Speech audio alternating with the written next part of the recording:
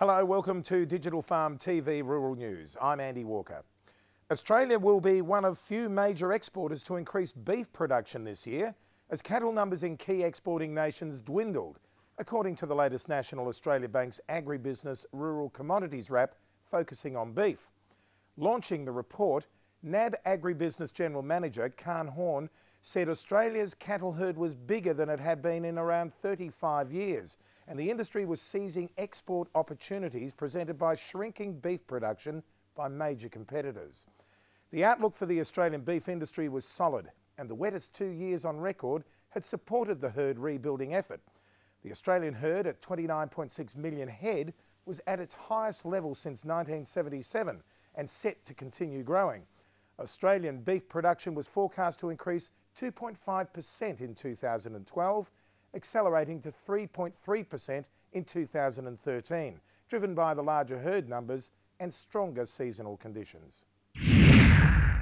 Australia's wool industry moves into the national limelight this week to commemorate another year as the world's biggest apparel wool producer and the world's biggest wool exporter. Australia's peak wool and farming organisations will gather in Melbourne from September 5 to 7 to celebrate Wool Week, hosted by the Australian Wool Industry Secretariat. Wool Producers Australia President Jeff Power said wool continued to be a priceless mainstay and a dependable backbone of Australia's rural industries, ranking alongside the grains industry. Australia's 57,000 wool growers earn the nation $2.7 billion a year. National industry body Australian Pork Limited has led a successful manure management bid for research into greenhouse gas mitigation from alternative and improved manure management systems. The National Agriculture Manure Management Program was jointly developed and supported by intensive livestock rural research and development corporations.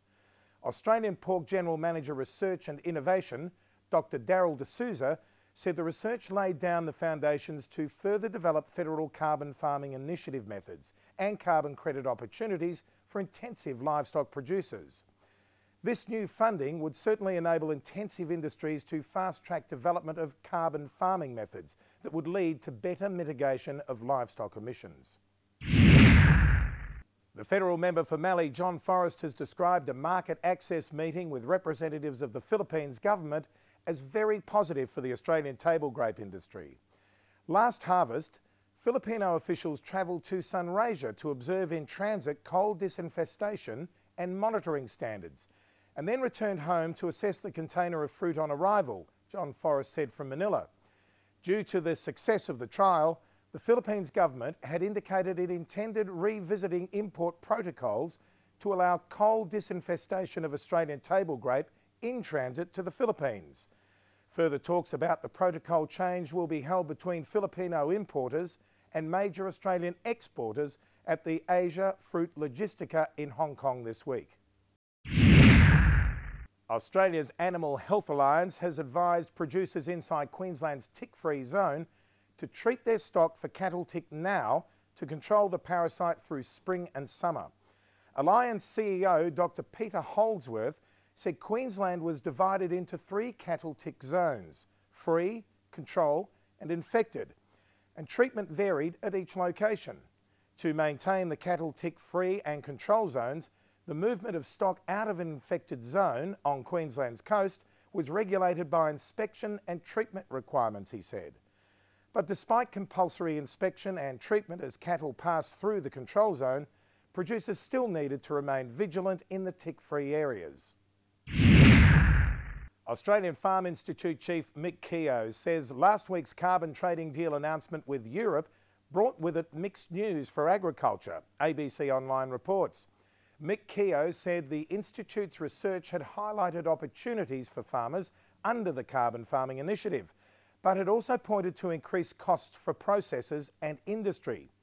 He said the federal government's decision to link into the EU's carbon market, where credits were traded at $10 per tonne, meant energy-intense industries like dairy and meat processing would see smaller cost increases. But the deal was bad news for producers hoping to make money out of the federal carbon farming initiative.